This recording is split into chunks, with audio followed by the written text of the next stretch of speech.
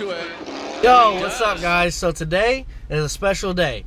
I'm headed to North Carolina to pick up a car that I got rid of not so long ago. Buddy called me back this past week, and was talking to me and was asking me if I wanted the car back still, because I'd called him not too long ago, telling him how I wanted the car back, how I wish he'd let me get it back, but he was trying to keep the car, and then throwing some funny things, is putting his number plate and his name tag on the car, covering my name and stuff, trying to be funny. But I guess something came up, so he called me the other day and was asking me if I wanted the car still. I said, yeah, of course. And he said, well, could you come get it this weekend? And I'm like, well, I mean, I guess. Even though it's an 8-hour drive.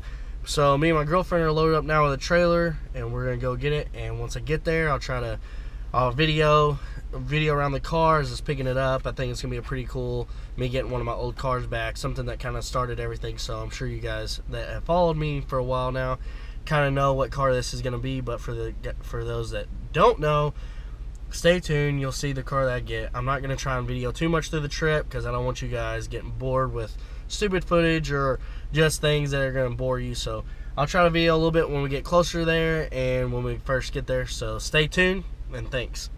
So we got the first gas stop here. I think we're close to Knoxville, about halfway. It's been raining on us quite a bit, but it's like 5 or 6 o'clock, so we should get there around 11 p.m. since we got the hour change. But yeah, just filling up, going through the mountains, about to go through Gatlinburg, which is going to be a really crappy part of the drive. But anyways, just getting at the gas station, get something to drink and stuff anyways. So next video will probably be us getting the car.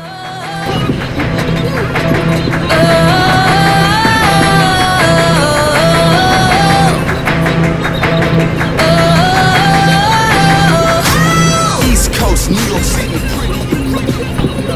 Got the Nairn shop in North Carolina. I don't even know what kind of Mustang that is if you need to see it. We walk up in here. Where's Nairn at? I don't know. What are you doing? Videoing. Oh shit, there's Randy. Damn, I'm getting old girl back. Alright, just got the Z loaded up, leaving Nairn's shop. What's up? I had to hold He's a Mustang boy now. Yeah, well, the only thing I added to his Z was going to put an engine in it with supercharger, but we just added an inch of dust. Jonathan hit me up, really wanted it back, so you know, he's my dude. I take care of him, and I wanted to see it go back to good hands.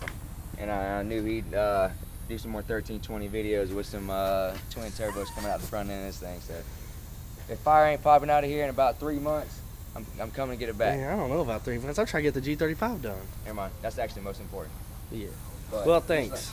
I'm still like part owner, I feel like. Alright, yeah, you are pro. Oh. Yeah, y'all heard it first. Out the owner's mouth. Alright, well, we heading out. It's like midnight. We trying to get home by 8 a.m. or so.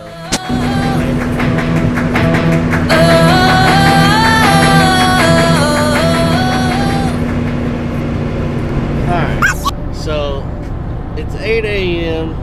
We're still 3 hours from home, so that means we're not going to be home until 11.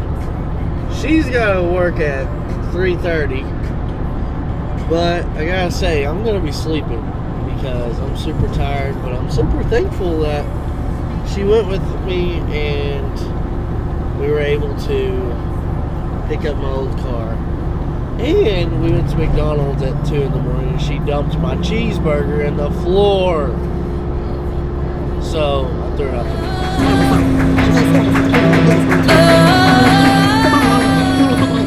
Alright guys, so it's 10 a.m. We just made it back from North Carolina. Oh, half-ton pickup did her job again. This thing's been all over the place. I love this truck. It's just beater truck.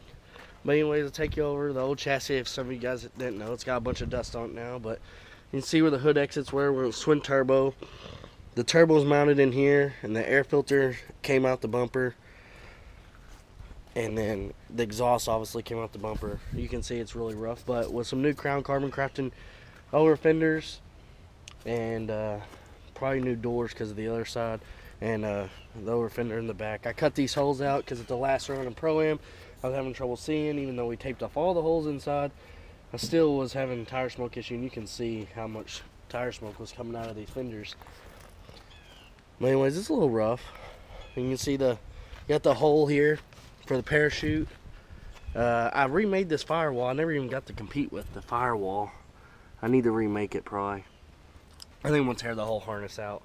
You know, build a custom harness for it. You can see here's the rough side of the car. Mike Fiat hit me pretty hard. Actually ran up. He hit my front tire and ran up over my car. You can see how good the crown carbon fenders were. He ran and it folded this whole fender up over the car and the hood.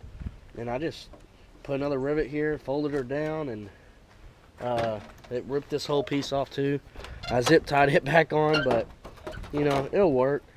Anyways, new fender, new door, and other than that, put an engine in it. Still got the handbrake, still got my switch panel. Oh, got the famous "Don't Suck" sticker. So, a few things I'll have to do to it, but other than that, I think it's gonna come out pretty cool. I'm gonna try and keep y'all updated on the build on that.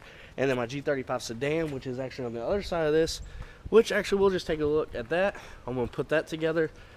Our Performance came on board for that car. We're gonna try and get probably maybe a 5.3 putting in. I think the G37 is gonna get a 370 cubic inch engine, 6.0 block, bored out a little bit from Mike Loud. So I'll try to put the 5.3 maybe in that car, which is out there. It's just been sitting for a while, but hell, I may try to clean that up today and get that going. But anyways, I'm gonna try and post as many video updates as I can on building these cars. I should have the G35. I think the sedan will be done roughly around March, maybe even sooner, just depending on what kind of budget I got, what I can afford and stuff. Main focus is get the G37 back going, so it's gonna be ready for Pro 2, get some practice laps in it before Orlando. But other than that, should be good to go. So stay tuned, guys.